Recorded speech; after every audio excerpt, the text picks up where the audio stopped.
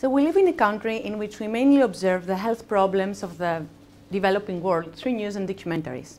But what if I tell you that the UK is placed in the top 10 countries in the world facing a problem, the other 9 being only developing countries? And this is called iodine insufficiency. Iodine is a nutrient we get from our diet and takes part in the formation of thyroid hormones.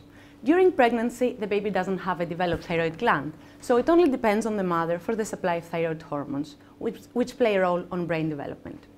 Iodine deficiency is the first preventable cause of brain damage in the world. In its most extreme form, it results in cretinism, but this is not what we see in the UK. What we see is the more subtle consequences. Children have lower IQ, poor learning ability, and school performance. And this creates health inequalities and reduces the economic productivity and the potential of a whole community.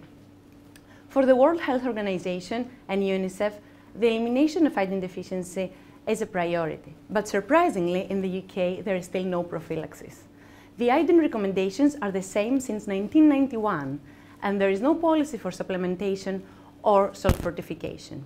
And here is where my PhD comes in. I've measured the iodine status of 700 pregnant women and their newborns, and I've confirmed that unfortunately iodine insufficiency is a reality in Glasgow. So with this lack of prophylaxis, we need to find a way to address this public health concern for the benefit of our children.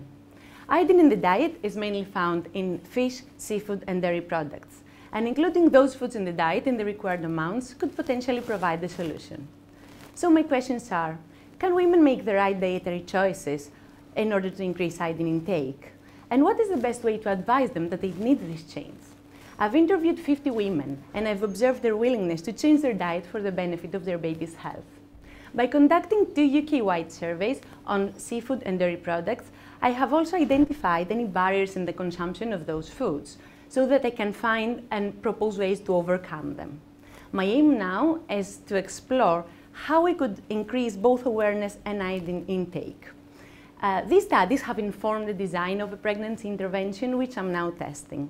If this succeeds, it will provide an easy and cost-effective way to address this very simple but worrying problem of iodine insufficiency in the UK.